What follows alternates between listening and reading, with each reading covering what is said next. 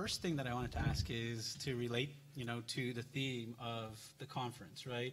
So in terms of identity and feminism, or identity and, the status of women and where, the status of women stands today, whether it's provincially, locally, where do you see that, going, or where do you see that being right now?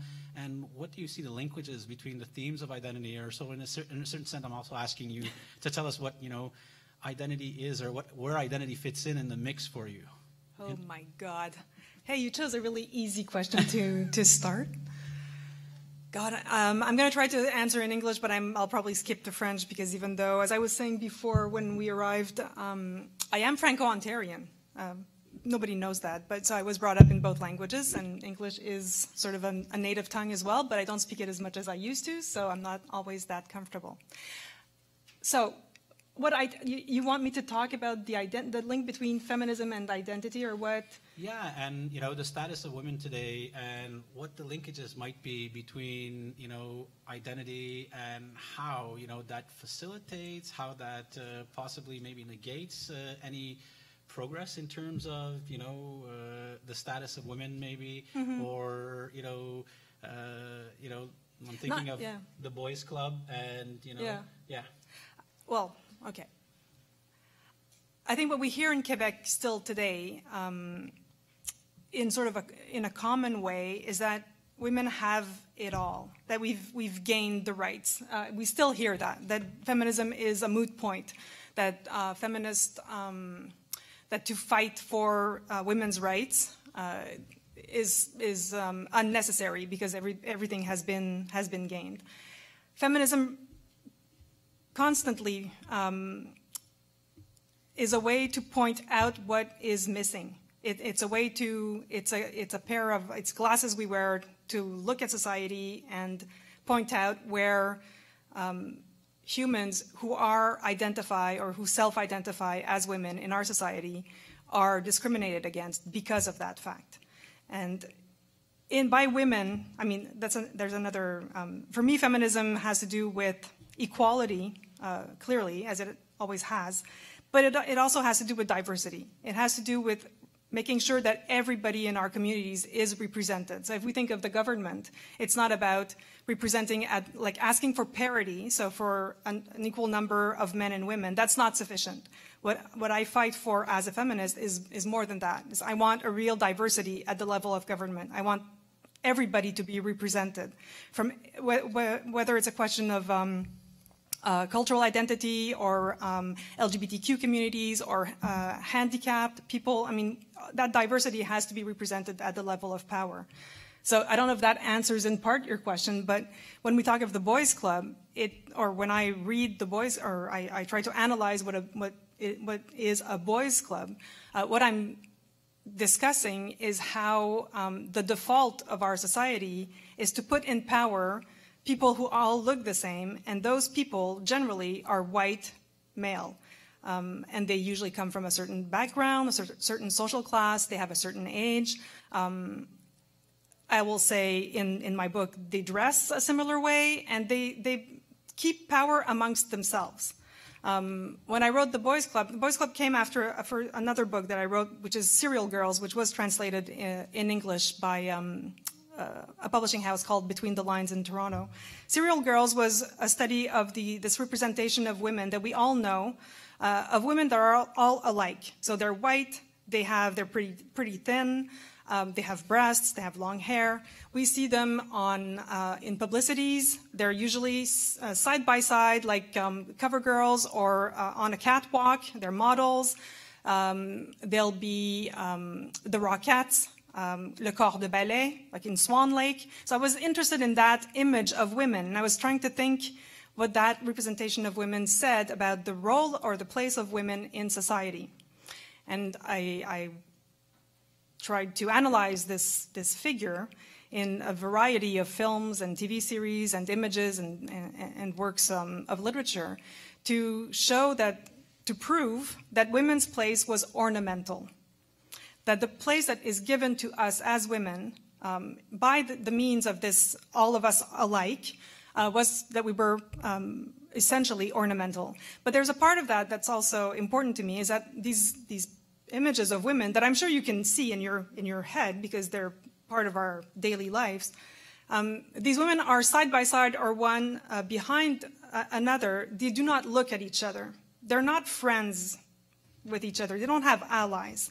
While the Boys Club, so years after that, I was, of course, thinking of the Boys Club because everybody was asking me, well, what are you saying about men? Aren't men also serialized? Aren't they all the same?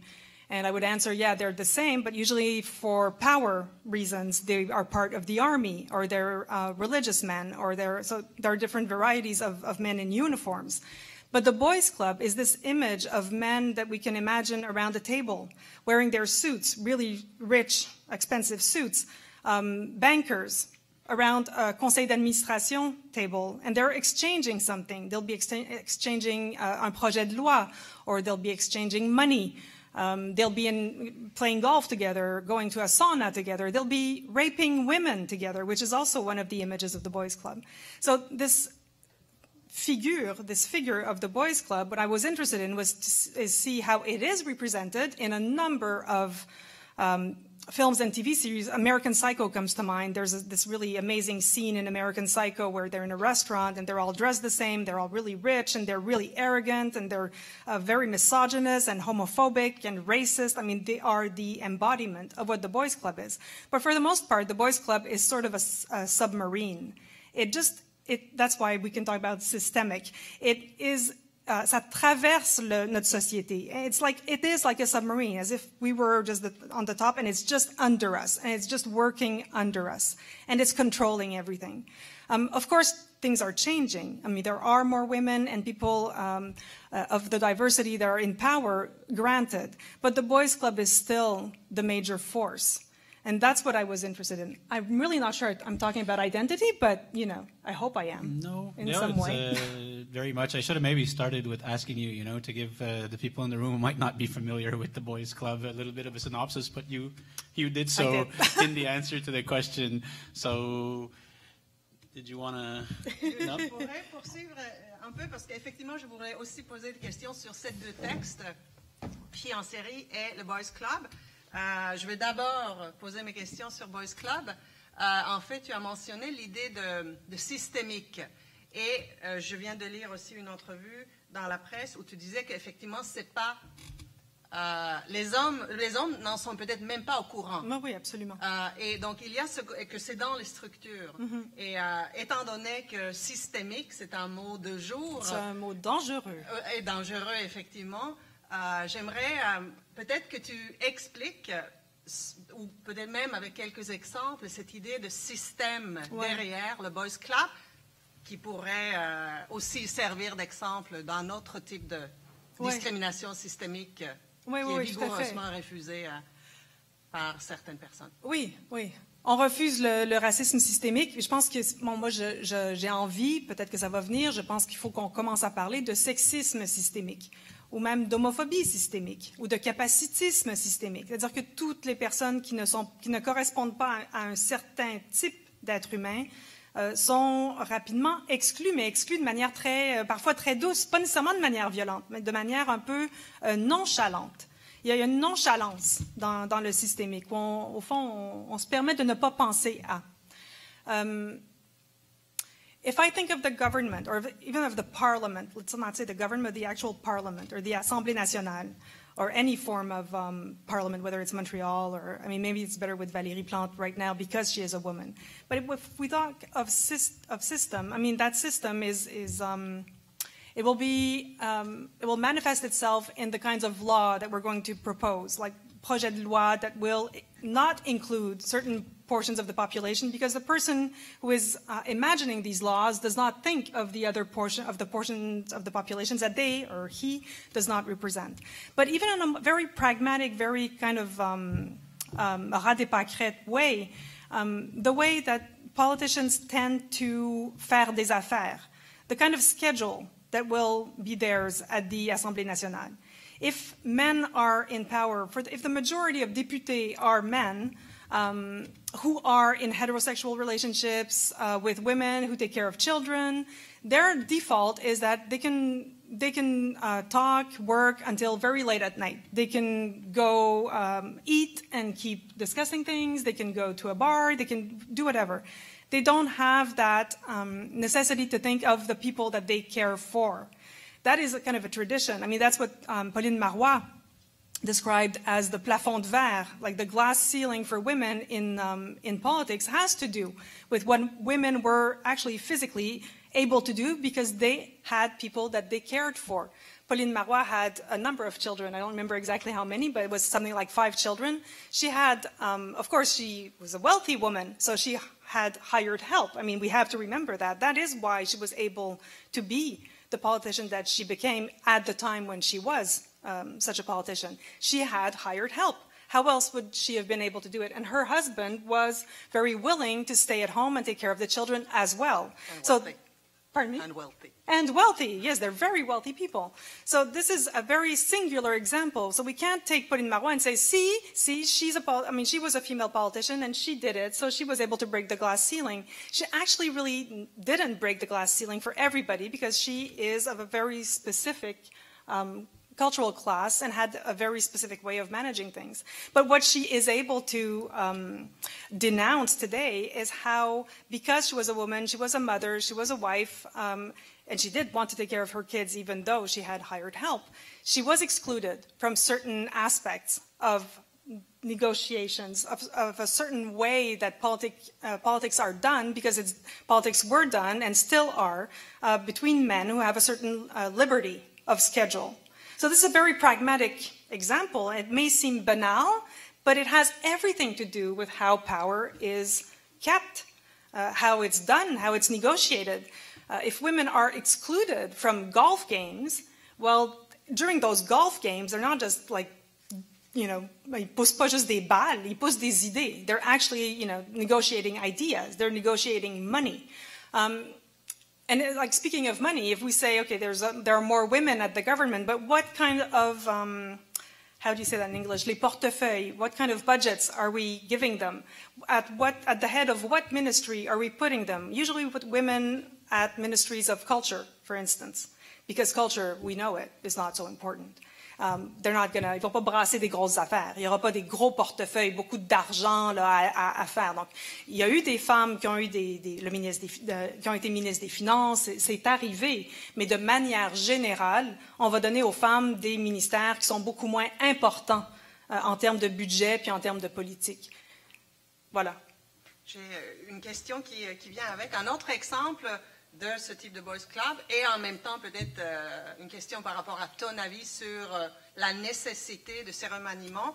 On est en train de changer, ou on espère pouvoir changer, le processus juridique dans le cas des agressions sexuelles, violences sexuelles. Ouais. Donc, il revient de... Donc, ça pourrait être un exemple de la tradition qui a fait en sorte que les punitions, les crimes n'ont pas été considérés à leur juste valeur. Ton avis sur ce processus? Ben, c'est important. Je pense qu'on a entendu récemment une juge qui disait qu'il ne fallait pas que le tribunal que ce soit un tribunal séparé du tribunal ordinaire qu'on connaît, parce que d'envoyer une cause à un tribunal spécifique, ce serait de déjà juger coupable, d'une certaine façon, la personne, donc d'enlever la présomption d'innocence. Bon, j'entends le côté juridique compliqué là, de cette affaire-là, mais dans tous les cas, il faut que quelque chose soit fait pour que les victimes de violences sexuelles, peu importe qui elles sont d'ailleurs, que ce soit un homme, une femme, peu importe qui est la personne jugée, considérée responsable, l'accusé, il faut que le processus soit différent. Il faut que la personne qui est victime de violences sexuelles soit accompagnée dans le processus de dénonciation. The problem is that solitude, the way, if you do end up going to the cops and saying I was raped, and then the procureur de la couronne, le DPCP, they decide to take on your cause, you are with them, but you don't have a lawyer on your side. You don't have anybody, you have people from les Calax, il y a des intervenantes who can accompany you, but there would need to be a better accompaniment. There needs to be a change of the culture of how you... There are still Malheureusement, less, but it still happens. Comment je peux dire, une sorte d'évaluation de la vie passée de la victime. Donc, quel genre de vie sexuelle est-ce que la victime a eu? On le voit dans les films, hein? Je veux dire, c'est comme un truc classique dans Law and Order SVU. I mean, we still see that, how victims are going to be put to pieces. Their past lives, their past lovers, their sexual past lives and all that. But that still happens. You still have lawyers who use that because it is a possibility to do it. So that has to be rethought. There are tons of things that need to be rethought, and so that we have to stop thinking that it's easy for victims of sexual violence to déposer une plainte, to actually go to the police and go through the whole process. The number of cases who do end up prosecuted are minimal. Infinitely minimal in comparison to the number of actual cases of sexual violence. And this only involves, this has to do with very obvious cases of, let's say, quote-unquote, rape. But there's a whole éventail, there's a whole range of sexual violences. And the most ordinary sexual violences, they usually just fall through the cracks. You can't go to the cops for that, or if you did, they would pretty much dismiss you. So there's a change of culture that has to happen, and that special counsel who has suggested a new tribunal participates in that change of culture. It's very long. That is also what feminists are at work doing, whether you see it or not, because most women who are feminists work in the community sector. They work in the dark. Nobody knows what they're doing, but they're actually protecting women.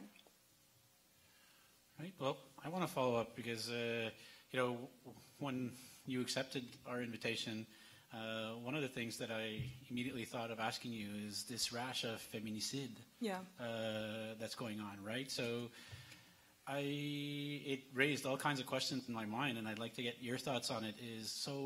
Was it always there and we didn't notice? Is there really an increase? If there's an increase, and why is it? And then, it relates back to something that you said. Women are ornamental. We're not as far advanced as we think we are in terms of the status of women. That it's not a historical artifact, that we've won the fight and it's over, right? So, what are the linkages? Why are we where we are now in terms of these feminicide? This is a very local, provincial, that's just issue. in Quebec. That we're seeing in Quebec, and I don't want to be macabre, but it's obviously something that's very worrisome. So I wanted to pick your mind about this. Yeah, and if you compare the statistics between Quebec and France, for instance, because France is also a country where there are a lot of murders of women. Do you say in English feminicides or femicides? I don't know. I'm not totally sure. I'm not sure either. But it's similar. Let's say, toute proportion gardée, the deaths of women in France and in Quebec are somewhat similar. There is also in France a huge problem with violence against women. Were there as many before? Did we not talk about it? Maybe. I can't answer that because it's not my specialty. All I know is that I'm of course very attuned to what's going on.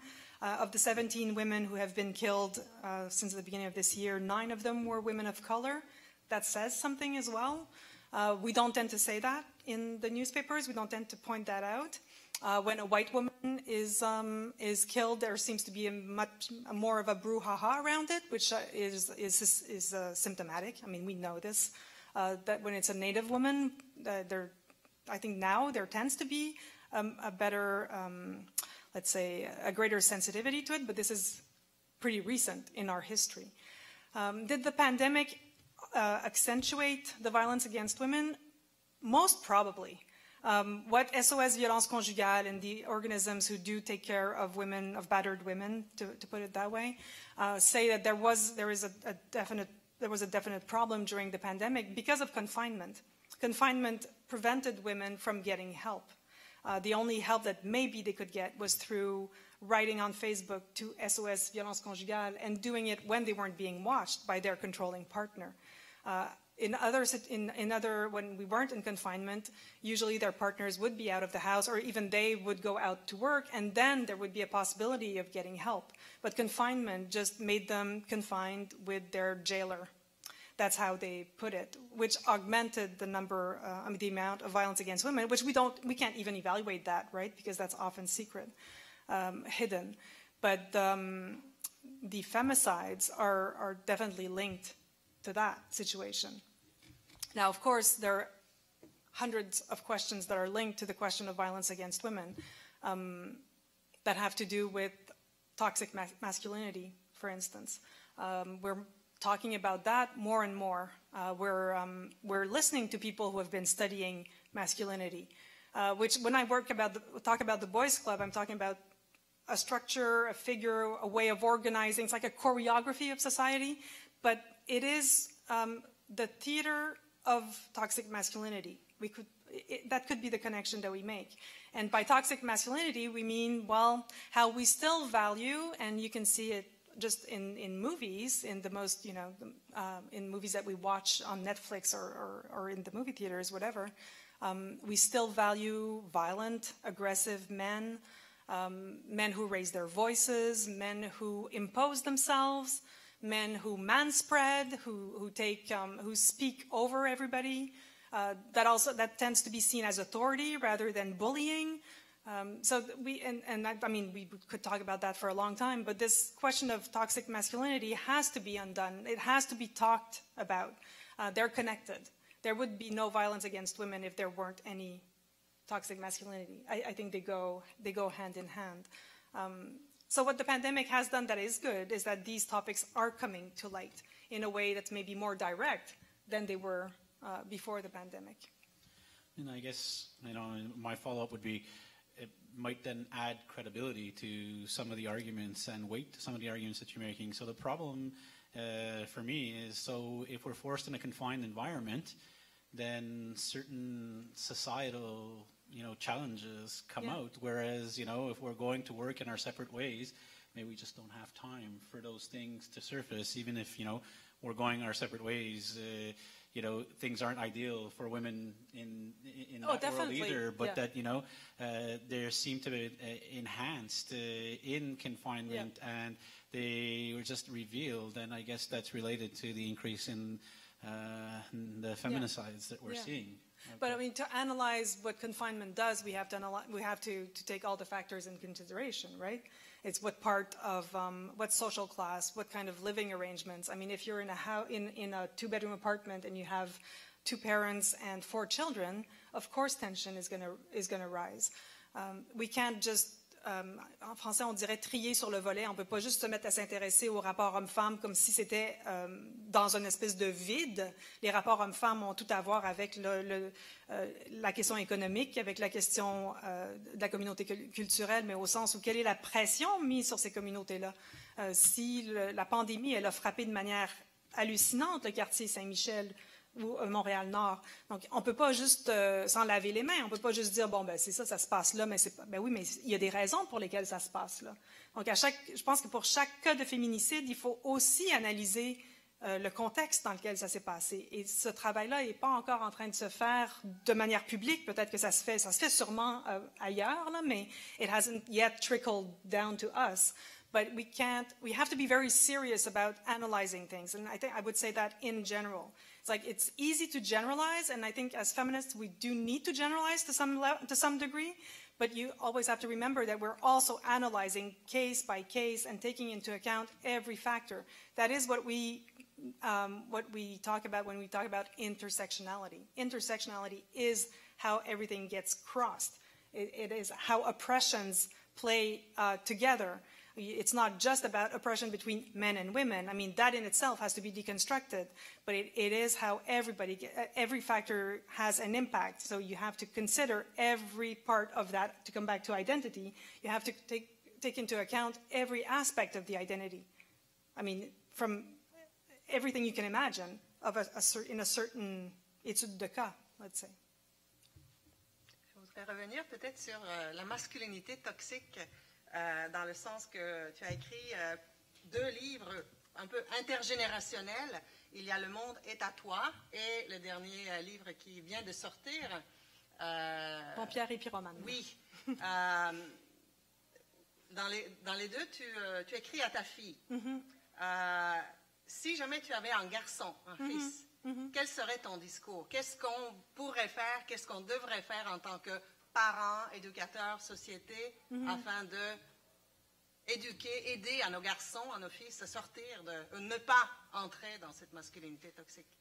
Oui, c'est toujours difficile. On me pose souvent la question. C'est vrai que c'est difficile pour moi d'y répondre parce que j'ai envie de dire, si j'avais eu un garçon, je pense que j'aurais tenu le même discours que celui que je tiens à ma fille. C'est très... there are two things, like two contradictory things for me, but that I believe and defend at the same time. And I say this to my students. As a feminist, I need to defend the right of life, or the livable life that women, I mean, whether they are biological, I mean, psi or trans, but I have to defend women because we are the ones who are most often attacked. It's our lives that are put, like, en péril, that are menaced. But at the same time, I don't want to believe in that binary. I don't want to believe in man against woman. I don't believe in that essence. I really want to think, I would like us to have a world that would be beyond that binarism. That's why trans rights today are so important. I think we have to be very careful what they're doing right now. Our government is trying to slip something in the reworking of le droit de la famille. Did you see this? They want to make it compulsory for a trans person to have surgery in order to change their name. I mean, that is awful. That is, it's going back, I don't know how many years. That is going against, because the fear of, how am I going to say this?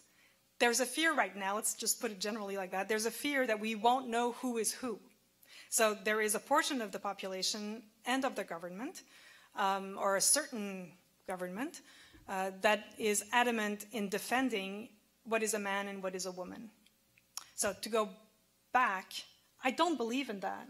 I think we're more than that. I think we're more than just man or woman. So I don't know if you're following what I'm saying. There needs to be a fight right now because those considered women are being killed. Let's put it that way. But the world I want my daughter to imagine, and it is the world that she imagines, or that she would like to imagine, is a world where being a woman would not count that much, and being a man wouldn't count that, because we would know that gender is much more fluid, much more complex, much more interesting than just being a man and a woman, and that carrying or not carrying a child doesn't really matter that much. That is just what a body can do, right? So when I'm asked, what would you say to a son?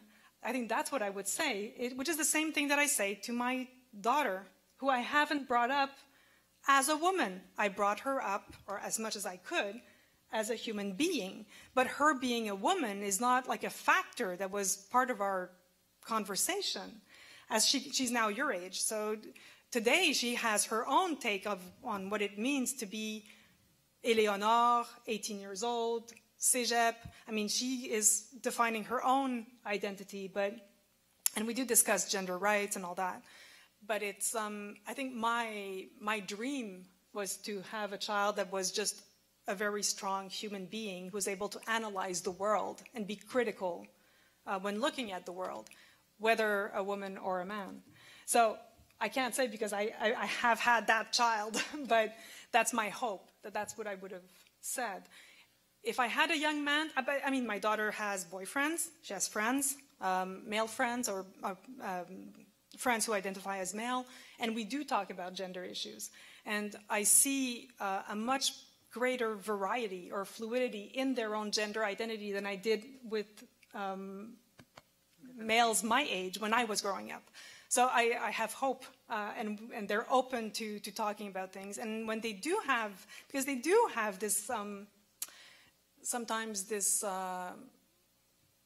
default behavior where, for instance, my daughter's partner right now would tend to speak very loudly, speak over her, and I have to say, hey, let her speak. Like, just let her speak. You don't have, and she calls him out. And so there's an education that takes place in a very loving way.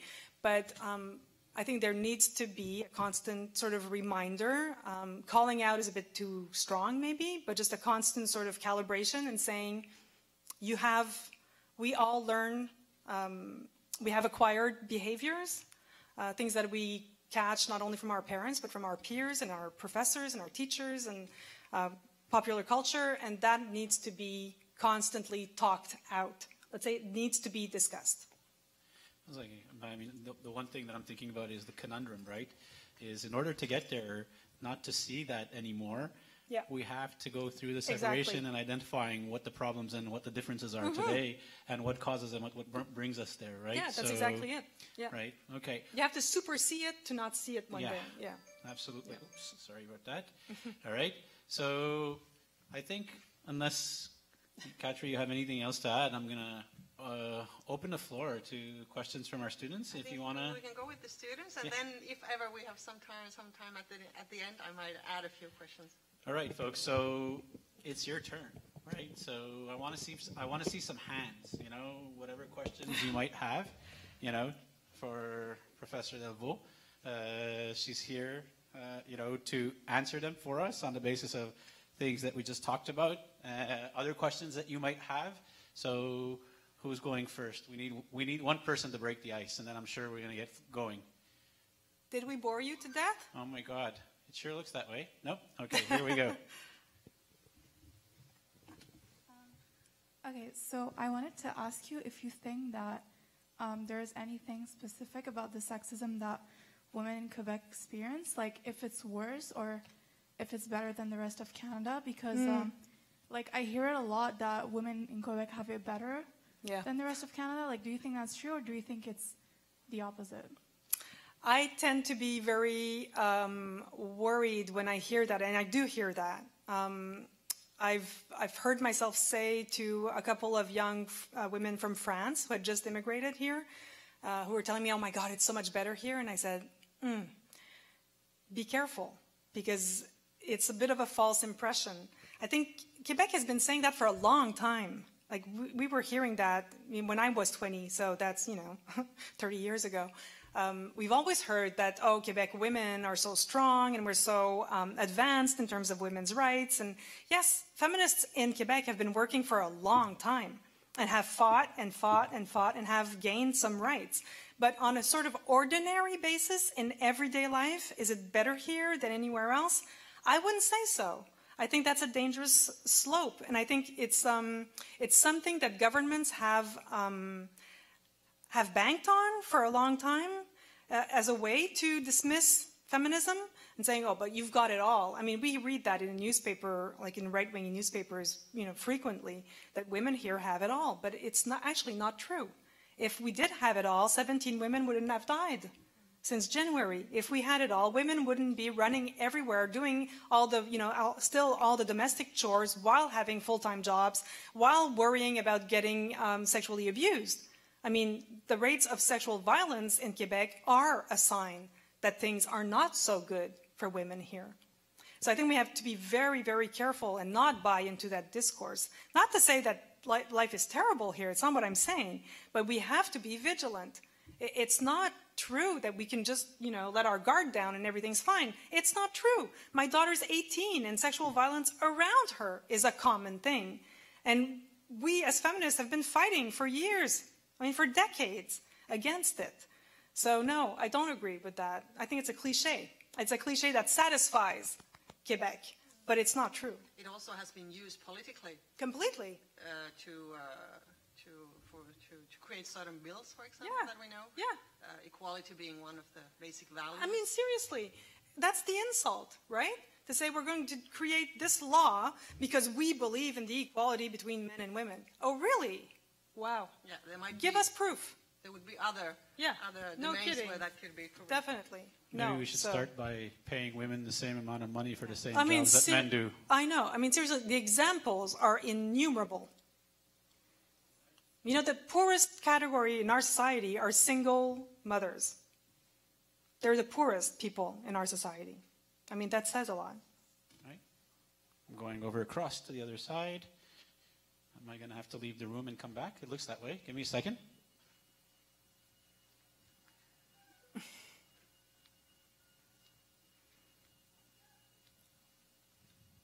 And I'm back.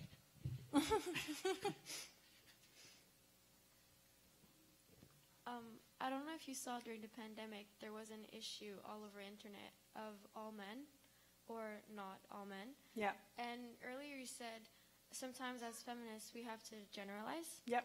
And I was wondering what was your take on the whole all men, or as Not men all men, say, yeah. not all men. Yeah.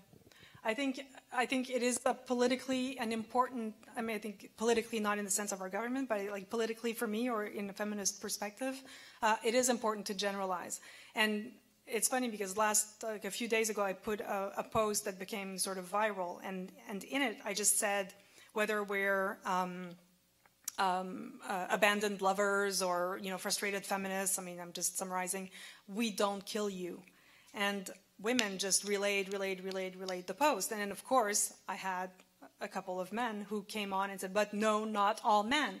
It's like, we are not saying that all of you are murderers. It is not what we're saying. But we're saying there is a systemic sexism, and there is a systemic misogyny, and misogyny being etymologically the hatred of women. And there is a hatred. Otherwise, there would not be so much violence. We talk about 17 women killed. That's not talking about the number of lives, of women's lives that have been destroyed. I mean, it's all fine. Now we have actual dead women. But think about the woman who's been beaten every day of her, of her adult life because she's been married to an abuser. But those bruises she lives with. Or a young woman who was raped when she was 15, or a victim of incest when she was a child. Is her life livable? Is she living a livable life? So when we say all men, it's not a way of saying you and you and you. It's saying think about the system in which we live, where abusing a woman is an ordinary act. It's an ordinary thing. Putting pressure on your girlfriend because you want to have sex and she doesn't. That is violent. It is violent. Expecting that the woman who lives in your house cooks you a meal every day, that is violent towards that woman. That should not be an expectation. So every little gesture that we do every day, every act, tous les actes qu'on pose have to be analyzed in that perspective.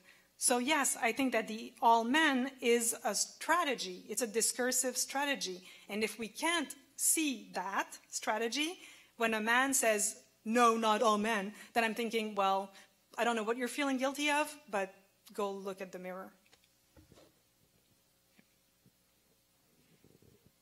Yeah, I think it's, well, if I can say it, like, it's all men because we have to worry about all men. Exactly. It's not necessarily, it's not true that it's all men. No. But because of the society we live in, Yep. and because of how many cases there is, and because we are women, we have to worry about all men, even if it's not necessarily all men. Exactly, because it's not all men, it's that it's which men. It's like we need to wonder which men. When is it going to happen to me? I mean, that is when I talk to young women and they say the moment that they set foot in their sexual life, to put it put it that way, is it going to happen to me? Am I going to be a victim of sexual violence? It's like you're taking a risk the moment you get into a relationship with a man. So if that's still what's going on in people's heads, then yes, there is a problem. And that saying all men is a way of pointing that out. It might be maladroit, it's not completely accurate, but so what? I mean, at some point you have to be radical if you want something to be heard, right? Okay, anybody else? Any other questions? Maybe the men can ask a couple of questions, folks. This is not something that we should be, not participating in. I think that's one of the problems, actually. Yeah.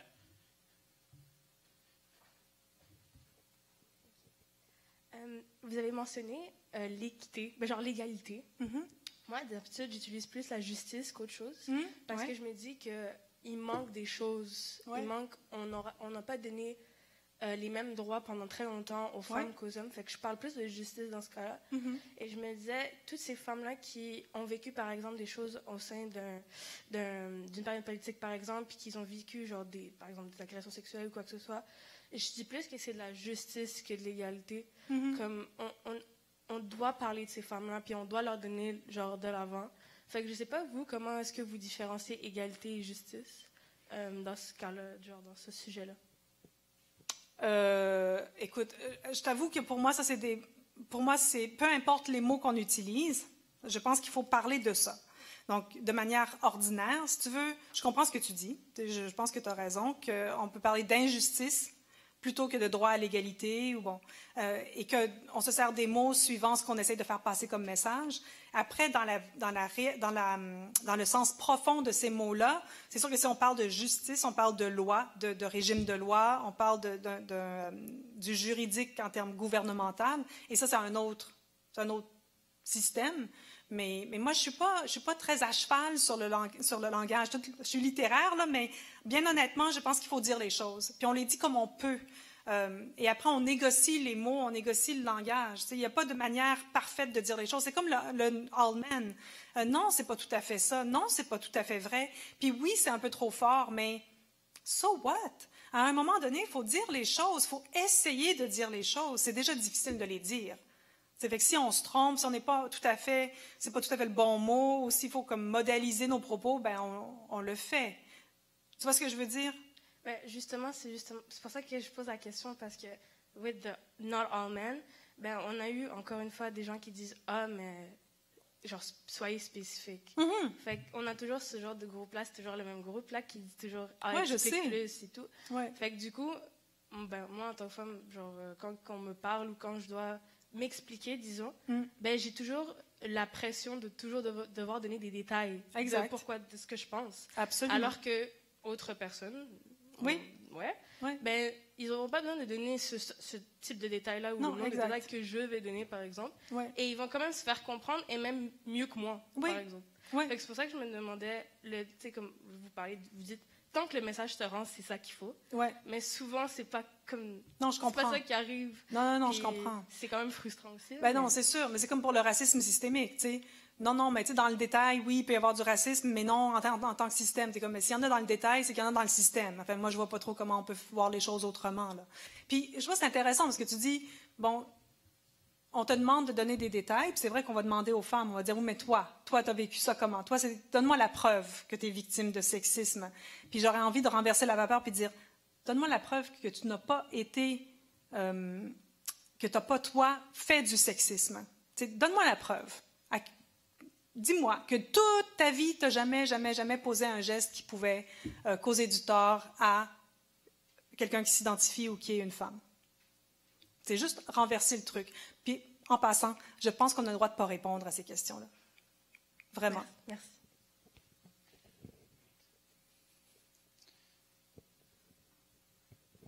You speak a lot about like a woman or someone who identifies as a woman, and I just like to understand like what would be like there is we could say biological difference, but when it comes to like understanding the like difference, would like as a trans man or as a trans woman or as anyone who defines in the binary scope, what would be the difference in like identifying as that? Like, why would we have to put like the word specifically? You mean why I specify it when I talk? Well, yeah, maybe, yeah. Like just general. Well, I think because I don't want to exclude. So my way of being inclusive is to single it out. In my mind, being a woman has to do with how someone can identify you as a woman. I mean, you can be a binary person, but someone who's violent may just, single you out because you're on the feminine scope, let's say. Okay. So it includes that. It includes trans women, it includes cis women, it includes women who are menopaused, it includes women who had hysterectomies, it includes all of these women. But in kind of a general conversation, that is still a cause for debate. To my great, it drives me crazy, but it still is. There are constantly letters published in newspapers that, want to attack the rights of trans people, which I just said. The actual government is attacking the rights of trans people. So that's why I specify it, to make sure that that inclusion is visible. Otherwise, it's not visible, and then the other question could be asked, well, what women are you talking about?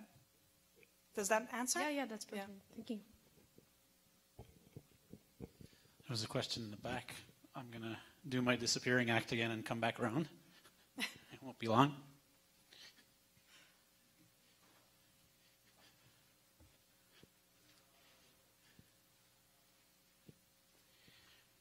Here we go. Hello. Hi. I've seen it become a trend among young men to conflate the word feminism with the idea of misandry, or the belief that women should be treated better than men, and they use that as an excuse not to call themselves a feminist. What do you say to people who have that false association? Oh my God, I think it's done in bad faith on some level, or if it's young men, as you say, maybe it is out of some, it's unconscious. I mean, it's not, it's because there's a lack of awareness or lack of knowledge. I think a lot of adults are saying that around young people, a lot of men and women who are... L'ancienne ministre de la Justice. Ouais. Ou de la condition féminine. De la condition féminine. Il y a quand même encore aujourd'hui une allergie au mot féministe. It still remains something that's debatable, or that is sort of, it's like the F word, right? And I think young people sort of, they're like parakeets, and they transmit that without really thinking about what it means. I've been accused in newspapers of hating men, and the moment you are a vocal feminist, that is the thing they put that on you. They just put that étiquette on you. Oh, if you're a feminist, then you hate men. It has nothing to do with that. Feminism is not about hate. It's actually it's against the hatred of women. That's what feminism is about. It's not about hating men. I mean, if there's something that feminism says, it's asking men to love women better. That's what feminism is asking, right? In the end, it's a question of love, not of hate. But there's it's easy. It's an easy sort of cop-out to say, oh yeah, but feminism is about misandry, and feminists hate men. And the other thing of feminism being for better rights for women, like that women would be on top of men. I mean, on what planet? Seriously. We don't even want that form of power. We're not even interested in just switching things around. We don't want to be à la place des hommes. We want that structure of power to disappear in itself. We're against that form of power. Are you following me? Like, it's not just about renverser. It's about changing the system. Perfect. Another question here.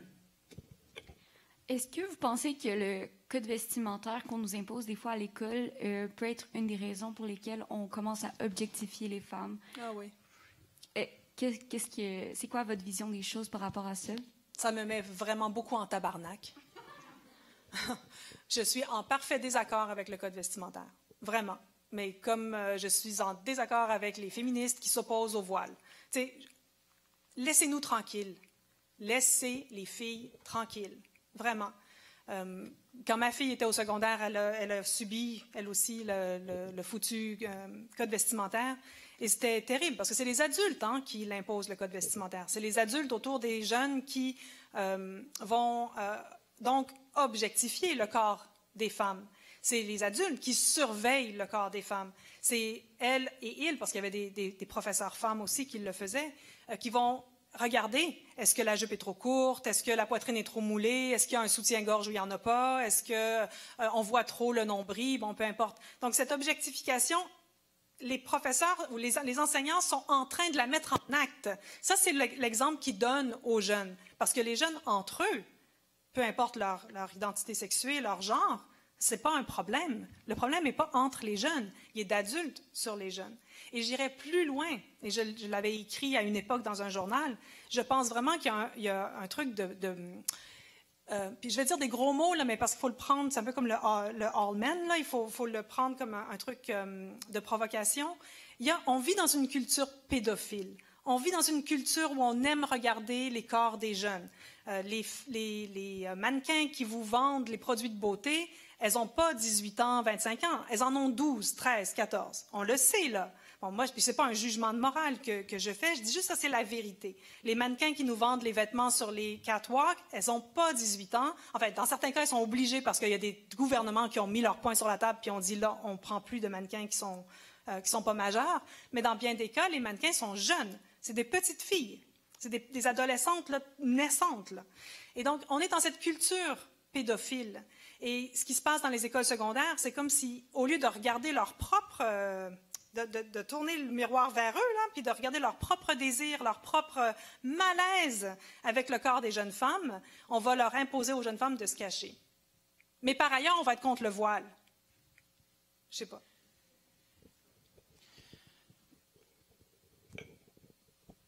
What are your opinions on Indigenous women and all the violence and sexual abuse they face and how big the problem is versus how little coverage it has on media and how little we talk about it? Well, I think you've said it all. I mean, thankfully, this is starting to come out. I mean, their attention is starting to be given, but I'm ashamed. I'm ashamed by the time it took. I'm ashamed that it keeps going on. The number of homeless women and men, Native women and men in Montreal is I mean, it's excruciatingly painful. I'm not a specialist of those questions, but how can I say? I can only insist that that part of our life has to be en gros plan. We have to look at it and put it like we have to zoom on it. I think it's happening, but it's slow, and it's too slow. If there's something, I told you I'm Franco-Ontarian. I went and did my PhD in the States, and I got a job in Montreal. And when I came to Montreal, mid-90s, there was one thing that was obvious to me. There was a refusal then to even speak about Native people. That part of the population was erased. It was pushed aside. It did not exist. And we were in what I was hearing was a discourse that I had heard my whole youth, because my parents were originally from here, was a victimization of Francophone Quebecers, right? That occupied, was center stage. Now it's different. I think now it's moving, but we are in 2021. I mean, it took forever for that to happen, and I can only hope that it will keep going on. I don't know if I can be any more specific. J'ai vu que, en fait, moi, je prends l'autobus et je vois qu'à l'autobus, maintenant, à partir d'une certaine heure, l'autobus peut te débarquer à quelque part pour les femmes, en fait. Ouais. Puis ça fait juste prouver le fait que les gens se rendent compte qu'il y a des injustices envers les femmes. On fait vraiment attention à nous le soir, puis tout ça. Ce qui vient à me poser la question, est-ce qu'on devrait peut-être avoir des cours du féminisme qui devraient être axés à tous dans les écoles? Parce que, sérieusement, on se rend compte que dans la salle, oui, il y a des garçons qui sont là, mais il y a beaucoup plus de filles, malheureusement. Puis je trouve que ça devrait vraiment être accessible à tous, puis que tout le monde doit l'entendre. Oui, tout à fait. Est-ce que vous avez des idées de solutions à proposer à propos de ça, par exemple? Ben, je sais pas. Tu sais, là, je regarde un peu. Bon, je peux pas tout faire dans la vie, fait que des fois, je regarde avec un peu de distance, là, mais la proposition qui vient d'être faite là, dans les derniers jours sur la réinvention du cours ECR, éthique et culture religieuse. Bon, là, tout d'un coup, c'est sur les valeurs québécoises. Et puis, il va y avoir, j'ai vu, quelques heures accordées à la sexualité. Tu sais, ce que ça prendrait, c'est pas quelques heures accordées à la sexualité, puis ça prend certainement pas un cours sur les valeurs québécoises comme on pense, comme on l'entend penser quand même, le ministre, là. On a une bonne idée de ce qu'il met là-dedans. Mais tu sais, un cours sur qui aurait à voir avec une éducation antidiscriminatoire. Et donc, où là, il y aurait vraiment des discussions, puis du contenu qui serait étudié, qui concerne pas juste les rapports hommes-femmes, pas juste la violence sexuelle, mais la discrimination de manière générale. Parce que je pense qu'il y a des femmes qui demandent aux autobus de s'arrêter, mais j'imagine qu'il y a beaucoup aussi de personnes non-binaires ou de garçons dont l'identité de genre est pas nettement masculine, hétéro, ou qui sont pas costauds, donc qui souffrent de la même peur, parce que c'est inquiétant. C'est un monde où ce corps-là, ou cette manière de marcher, comme dirait Judith Butler, peut donner lieu à de la violence. C'est cette éducation-là qu'il faudrait faire. C'est une éducation sur les rapports de genre, puis une éducation sur la sexualité qui nous sortirait de l'hétérocentrisme. S'ils filent encore aux enfants des cours d'éducation sexuelle où ils montrent comment mettre un condom, je veux dire, je pense que je vais vomir. Il n'y a pas que ça dans la vie, là. À un moment donné, il faut penser la sexualité autrement. Je pense que la sexualité est beaucoup plus intéressante que juste ça. Mais on hétérocentrise parce qu'on veut maintenir le binarisme homme-femme, puis c'est ça qui est au centre, puis les maudites valeurs québécoises, peut-être que c'est ça qu'elles vont avoir. Hein? La valeur québécoise, ça va être un homme et une femme et puis une maison hétéro. Mais ça ne règle pas le problème. Là. Mais les féministes pensent à des cours comme ça, puis je suis sûre que des groupes militants proposent ça au gouvernement depuis très longtemps, mais ça résiste. Vous n'avez pas idée combien ça résiste. Puis ça résiste même entre les féministes. Moi, les pires attaques que j'ai eues, c'est de la part de féministes blanches qui s'opposent à moi parce que je veux défendre les droits des trans, parce que je veux défendre un monde qui n'est pas hétérocentriste. Je veux dire, elles sont contre. Anyone else? Yes. Obviously, feminism has been through a lot for the past history and still today. And I always hear often how women always picture a world where women and male are equal, and I was just wondering, do you ever think that will ever happen? Not while I'm alive. I don't imagine that.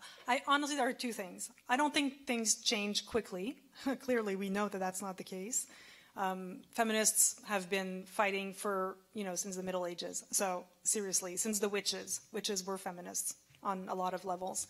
And anti-capitalist, that's hard for me to say in English, and things still haven't changed. So no, I don't think I do this in the hope that, in a year, in 5 years, in 10 years, things will change.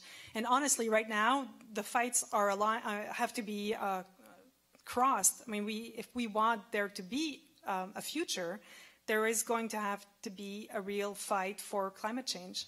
I mean, against climate change, so for climate rights or nature rights, and that activism has to come with feminism, and it does. I mean, ecofeminism is huge, and the ones who are at the forefront of the ecological right are women. I mean, Greta Thunberg is the most famous one, but there are tons of them. Young women are fighting against climate change as feminists. So I think that's where we're at. So when you talk about the future, I'm like, well, will humans on this planet have a future? That is the first question we have to ask ourselves. And then that's the fight we have to lead as feminists. Any other questions? Yep.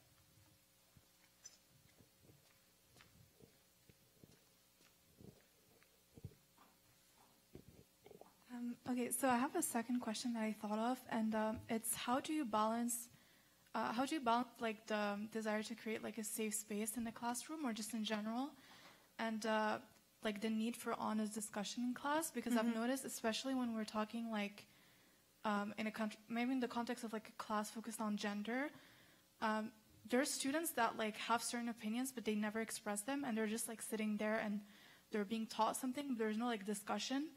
So I feel like at the end of the day, like they keep their opinions because they don't get to tell them. But at the same time, the teacher has to have certain like guidelines in place and stuff. So like as a teacher, how do you deal with that? I've never taught top down. Since the really beginning of my teaching profession, I've always put myself with the students, so I can relay knowledge on some level, on concepts and writers' thoughts and theories and so on. But it has always been a space of discussion for me. I don't see any other way of teaching. I don't see how we can. I don't see how teaching can be teaching if it prevents students from expressing opinions. That's how I teach. Does that answer your question? Or not really? Yeah. Yeah. because I'm taking a class on like ideas about women, and I've noticed that like sometimes like there's students that I hear speak, and I know they have like problematic opinions. What do you mean by problematic opinions? Like, so a good example is like what you brought up about trans women. Yeah. Like there's students that don't believe that like that's a thing or that it should be like accepted. Right. But the problem is that obviously the teacher wants to like, if there's like someone in the class who's trans, they don't want that students to feel like bad about themselves Rejected, or anything. yeah. So like, I wanted just to know like how would you balance the need for like. Well, but see, in a case like that. I think the teacher's responsibility is we're people made of knowledge, right? We read, we have books, like we've read tons of stuff, and there is research that exists. There have things, there are statistics, there are things that have been published, there's actual proof. So there's a difference between opinion and knowledge, and that's the teacher's role. So you have to be able to you have to be able to help the students to distinguish what is opinion and what is knowledge, and that is not knowledge. I can't recall what you just said, but that trans identity isn't real. Let's say, like that's the most sort of gruesome way I can put it. That is not knowledge. That's opinion, and it's opinion that's not founded on knowledge. So as a teacher, I would bring in the proof that has been an object of study and that there are proofs given concerning these identities. Are you following me? Yeah, yes. So it's not a way of saying that the problematic opinions have to be shut down, but it's my duty to show that there is research. And everything that we've heard in the last year about liberté d'expression and liberté académique, and a lot of stuff has been spewed out in the public realm that seems, in my perspective, people forget that professors actually have knowledge and that professors actually do research.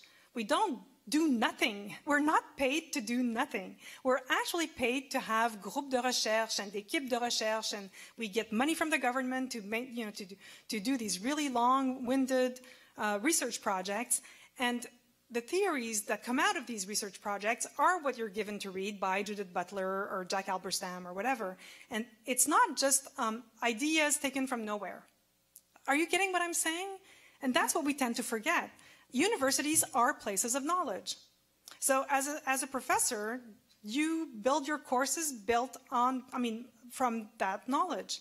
And that's what you transmit to your students. So it's happened to me when a student has said something, and I've said, no, that is just not true. It's not true because it's been proven otherwise. That's an opinion. There is no foundation to that. So I think that's our duty, to départager ce qui est de l'ordre de l'opinion comme ça, là, que j'ai parce que, bon, mes parents disent ça, puis je pense que peut-être, puis le prof qui dit non, tu sais, il y a eu toutes ces études, tous ces articles, tous ces livres depuis des années, et on étudie ça, puis on le sait. Okay, that makes sense. Thank you.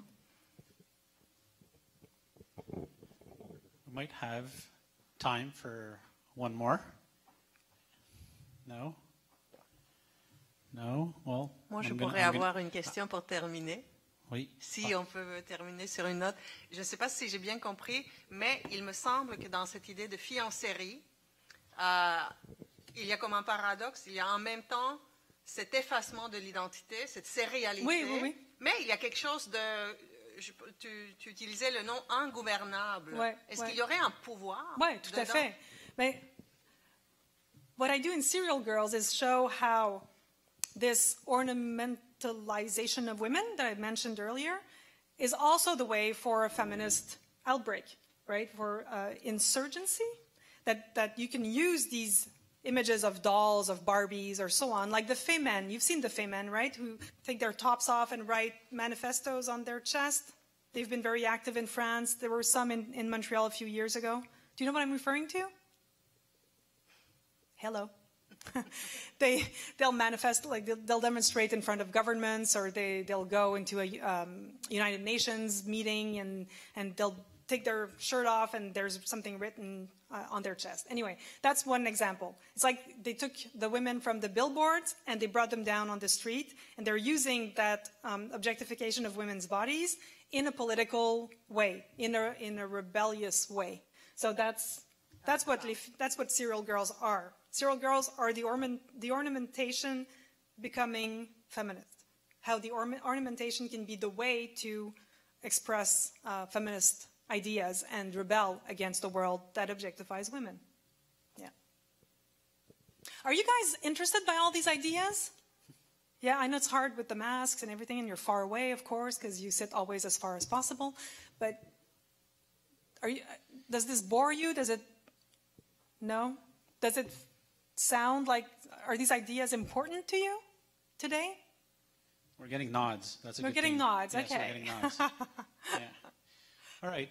Well, I mean, it's like, I want to wrap things up. I'm going to abuse my host's power, which I tend to do, It's like, when you said we're talking about things, which is great, right? The question about Indigenous women and the specifically condition of Indigenous women. Well, not to sound cynical, here's your politics teacher coming into the fray, right? But, is it because we're in a state right now where things have been revealed, residential schools and various other things, burial sites and whatnot, and then all of a sudden the space has opened up. And because of that, we're, discussing things, right? And is it ephemeral? Right. This is always my concern. Yeah. When it comes to these type of things, are we talking more about women because of the 17 women and the rise in murders of women? And if that goes down, God willing, hopefully, and it doesn't keep going, right? Are we still going to be as engaged? So for me, I think the message that I take is that the problem is more structural. And we need to work at it, at a cultural level, at an educational level, and this is why I've invited Professor Delvaux here today, because she's exactly, one of those people out there, that does that work, right? So I want to thank her very much for her time and thank her very much for accepting our invitation and being here today. I'll just say one thing before, and thank you for having me, but just never close your eyes. It's the only thing. Just always be critical of the world you live in. Just do that. Just be critical.